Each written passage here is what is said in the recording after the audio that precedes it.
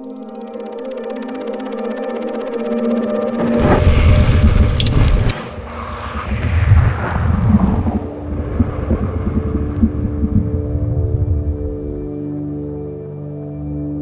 began with the idea that we can manipulate the malleability of glass based on its temperature.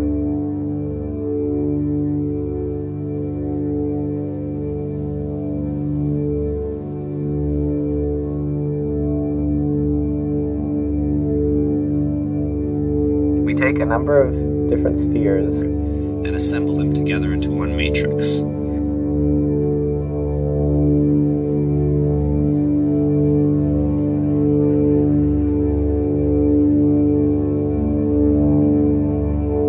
That entire assembly is dipped into another color of glass, in this case dark gray, to make a cohesive sort of whole.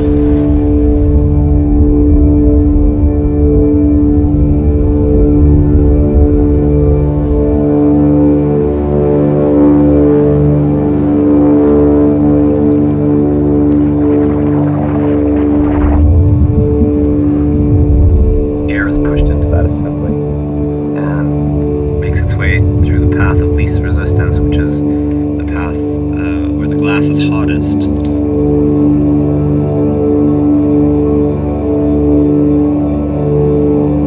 Unlit, the piece is kind of mute, and it just resembles the shape of a cloud in an abstract way. But when lit, all of a sudden an internal universe comes alive. The shape of that internal universe is completely determined by the technique